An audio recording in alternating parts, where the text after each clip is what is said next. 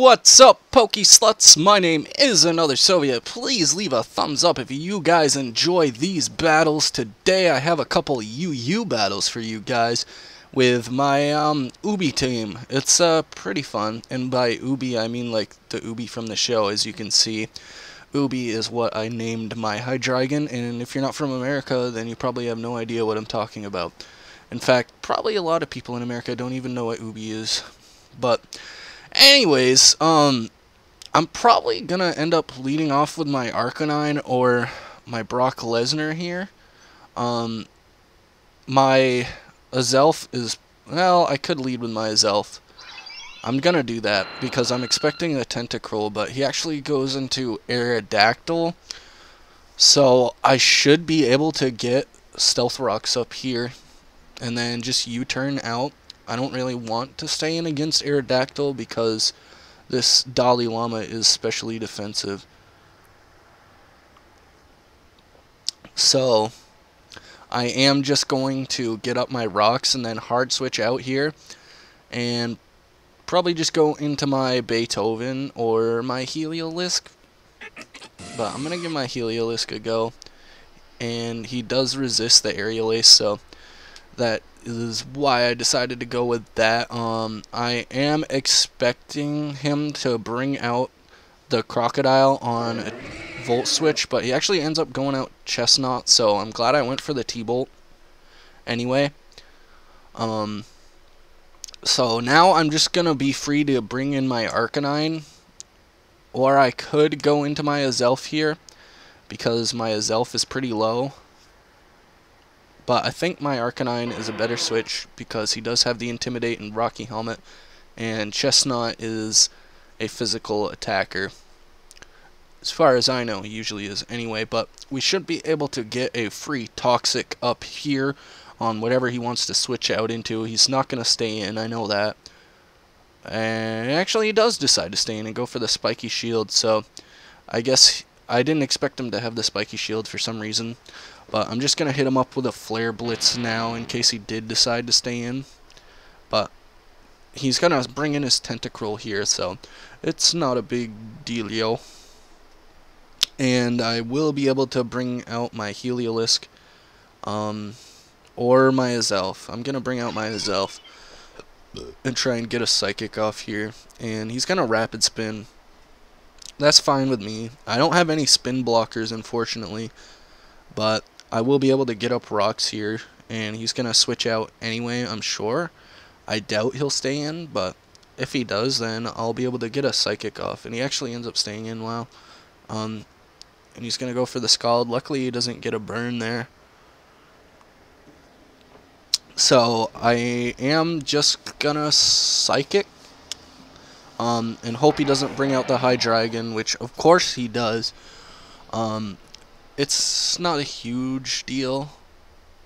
But my Azelf actually has no speed investment, so I'm not gonna be able to beat him. And he's just gonna do U-turn for some reason. U-turn is pretty weird to have on Hydreigon. I didn't really think that was a common thing. I don't know, maybe it is. Maybe you guys can tell me whether or not you run that in the comments down below, but I know I don't, and I've never seen anyone besides this guy run a U-turn on the Hydreigon. It kind of makes sense for hitting Psychic types, but why would a Psychic type want to stay in? Or other Dark types, I guess. But anyways, I am just going to go for a knockoff because I doubt he's going to stay in. I mean, I could go for the Nuke Close Combat, but I don't know.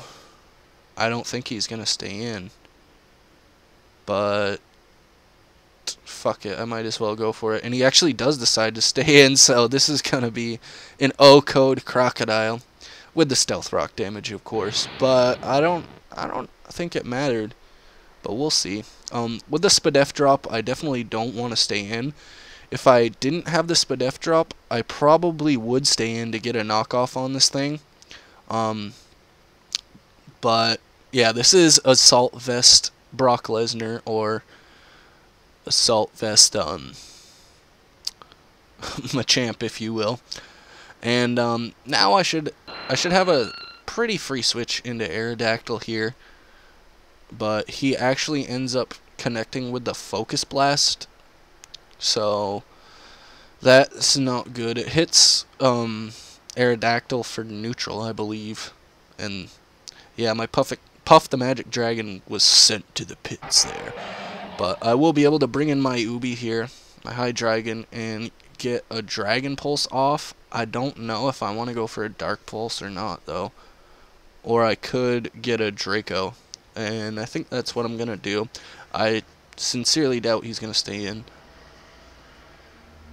He could try and Focus Blast again, but I wouldn't bet on that landing, and I definitely wouldn't bet an Alakazam. I mean, it could be Focus Sashed, but we'll see. I think I'll just stick with Draco Meteor. It should hit everything really well.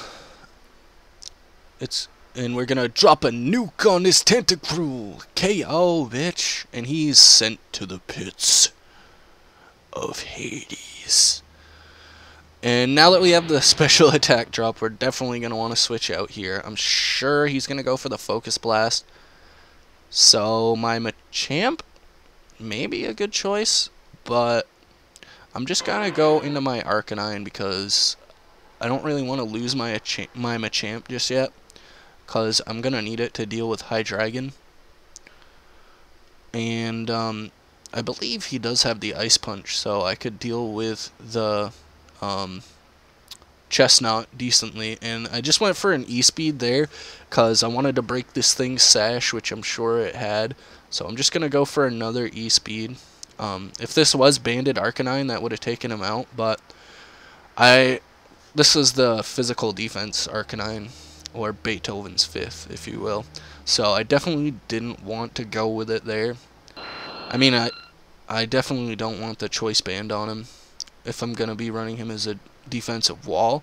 And now we should be able to get Rocky Helmet damage off. Sorry, he doesn't have Rough Skin on this Aerodactyl, so I'm okay with that. Now my Heliolisk can come in and Volt Switch. He doesn't have his Crocodile up, so I'm definitely just gonna bring out my Heliolisk and try and Volt Switch and maybe live an Aerial Ace, but I do not think I can. I really don't think I can. I know I can't. So I guess we'll just sack him off now. There's not really much I can do to deal with this Aerodactyl, to be honest, besides maybe my Hydreigon, but I actually do end up being faster, which is weird. I don't know why all of a sudden my Heliolisk at 317 speed is faster than Mega Aerodactyl. That's pretty weird, but no complaints here. I got the T-Bolt off and took care of the Aerodactyl. So now I think I'm just going to stay in, because switching out would be pretty stupid with spikes and rocks up. So I just have to stay in and T-Bolt now, and then I'm definitely going to bring out my Machamp on this Chestnut. And I want to go for a knockoff, but I don't know if that's a good idea. So I'm just going to go for an Ice Punch, which should hit this thing pretty well. But I don't know. I don't think it'll kill. No, it won't kill, but it does do 33. And unfortunately, he gets Leech Seed up, and he has lefties, so he will be able to live another one. I'm just going to hit him with a close combat, because I think that may do more, and it does actually do a little bit more. It does a 6% more? 5% more, rather. So now it's basically up to my Hydreigon, and he is Choice Spec, so I'm just going to click Dragon Pulse, and hopefully I can take out the Alakazam. I will be able to take it out, but the issue is whether or not he hits his Focus Blast or not. And he actually misses there. So I have to hope this isn't Choice Scarfed Hydreigon, because if it is, then I'm pretty much doomed. Otherwise, I could be doomed anyway, and yeah, he's going to go down there. So I'm going to go ahead and take you guys on over to the next match now. Please leave a thumbs up if you enjoyed that first one. What's up, Pokey Sluts? Welcome to my second battle here in this video. I hope you guys enjoy this one as well. And it's looking like my Brock Lesnar, my Machamp here, is going to be a really awesome lead. So we'll see what he leads with. I was kind of expecting the Trevenant or this thing, and that's certainly what I got. So I'm just going to knock off first, I think. And maybe expect the Umbreon or the Empoleon to, wow, excuse me, expect the Espeon to come in. But I do get a nice knockoff on the Trevenant, and that drops him to 12. The video got a little laggy there. Sorry about that, guys. As you can see, I need a new PC badly, so the more thumbs up and ratings and comments I get, the closer I get to getting that. So all your support is needed and loved and wonderful. Anyways, I will be able to take down the Trevenant there with the Bullet Punch to get it out of the way nice and fast. This thing isn't really going to do anything to me. I don't really know why he switched him in, but I am just going to bring out Arcanine anyway, because Machamp is one of my special defense, or one of my special tanks, kind of. He does have the AV, as I've said before, so I'm going to go for a Toxic, but he's probably going to bring in the Empoleon, and he actually ends up going into Hydreigon, so I'm glad I got the Toxic off on this thing. This is a tiny bit of a threat to my team, but my Machamp can definitely handle him really well, so I'm not too worried. I would like to switch out here, but I'm just going to go for a Flare Blitz. He actually has the Earth Power. So it was kind of really dumb to go for the Flare Blitz. I don't know why I tried to stay in. I'm just going to bring out my Machamp now and try and keep my Arcanine around for now, because I may need him for the... I probably will need him for the Rocky Helmet damage on Beedrill and stuff. And this close combat is going to be a dead Hydreigon, so he will be sent down to the pits of Hades. And now he's gonna bring out Espeon. So with the Spadef drop, I don't really want to stay in on this thing. So I think I may sack Arcanine here, or I could potentially hard switch into Hydreigon, or bring out my Azelf. I think I want to bring out my Azelf and set up Stealth Rocks. And he's going to end up being Reflect Light Screen. So going for the rocks here was really dumb. I really messed up there. To be honest, I was a little high, if you know what I mean. And he's going to end up going for the Yawn. So I'm really glad I U-turned out of there, because fuck that yawning shit. And my Hydreigon should be pretty safe here. I would like to defog, but it's only going to drop him down to 88, so it's not that big of a deal. And a nice Draco here would do a lot to his whole team, so I'm going to drop a Draco. Let's see what it does to this Empoleon. He actually takes that pretty well, and by pretty well I mean that does like absolutely nothing to him. So I may bring in the Heliolisk here. I would like to keep my Machamp around. I definitely would like to keep my Machamp around. So I think I want to go into my Heliolisk here and just T-Bolt. And this is the Tri-Scan Heliolisk, as you can see. So I'm glad I did switch in there. I got all my damage back from the Stealth Rock, so thank you. And now he brings out my Puff the Magic Dragon. So I will be able to Mega Evolve here and defog those rocks that I induced on myself. But, yeah, I'm going to defog because I can't really hit this Empoleon very well anyway. And we're going to just get rid of his fucking screens. And we're going to be able to set up Stealth Rocks now that he roared us out into the Dalai Lama. The Dalai Lama Mama Gemma. And I'm just going to go for a Psychic to see how much it does.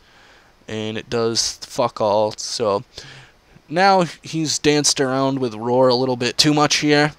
And he brought out my Brock Lesnar, my Machamp. So a close combat will be the death of him. And Empoleon is going to the pit of Hades. And unfortunately, I do have the Spadef drop again. So the, damn it, why do I keep forgetting? The Espeon there is going to be a bit of a problem. Machamp takes very minimal Stealth Rock damage, so I think I want to switch him out. Yeah, I'm going to switch him out into Aerodactyl here. And he's going to end up going for a Drill Run, so that works out really nicely for us. We're just going to Roost here. I should be faster. So I'm just going to... I'm going to defog again. Fuck it. Might as well. And he bounces that, obviously, with Magic Bounce. So, whatever. The evasiveness is not a big deal. I'm going to Roost here. Should be faster. I'm definitely going to be faster than the Espeon. So I will be able to get a Roost off here. I don't know what he has in store for me. He's just going to end up going for the screens again, dual screens. So I'm going to hit him up with the Aerial Ace because this thing is obviously not a physical wall or anything. And another Aerial Ace will be the death of Espeon. And at this point, I've lost 0 pokes, so I'm feeling pretty good about this team. I'm going to go for an Aerial Ace, and I get a crit off, man. Yeah! And he's going to bring in the Darmanitan. Am I scared of this? I don't think so. But the Stone Edge, unfortunately, misses there. And he's going to hit me up with a Stone Edge himself. That bastard. The bastard. So, I don't really know what I want to bring into this thing. I think my Heliolisk is a fine bet here. Just go for a Hyper Voice. It'll probably take 2 Hyper Voices, but that's pretty much the game, guys. Please leave a thumbs up if you enjoyed this. Comment down below if you have any feedback whatsoever. And subscribe to stay up to date with all my latest videos. Also, check me out on Twitch, twitch.tv/AnotherSoviet. Peace out, guys, and love you.